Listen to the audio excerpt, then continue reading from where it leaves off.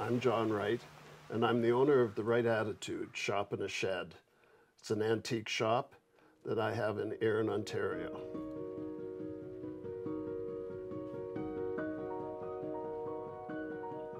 We moved here in 1948 from Welland. My father had retired, and they moved to this town. In my teenage years, I collected. I went to garage sales and I bought things that I liked and accumulated. My favorite part about owning the store is the people that come there. And that's true. I really like them. I like the reaction they get. I think they're sort of in awe that they've come to this place and it's as nice as it is.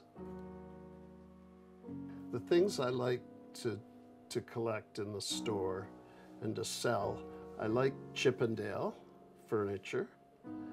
I like crystal and silver.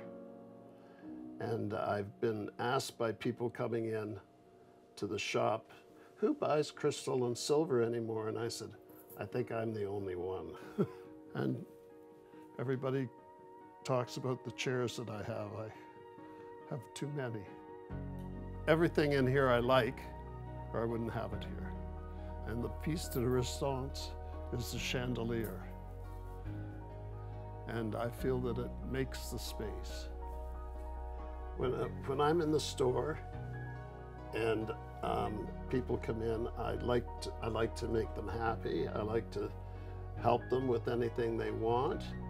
And as long as I make somebody smile in a day, that's all I care about.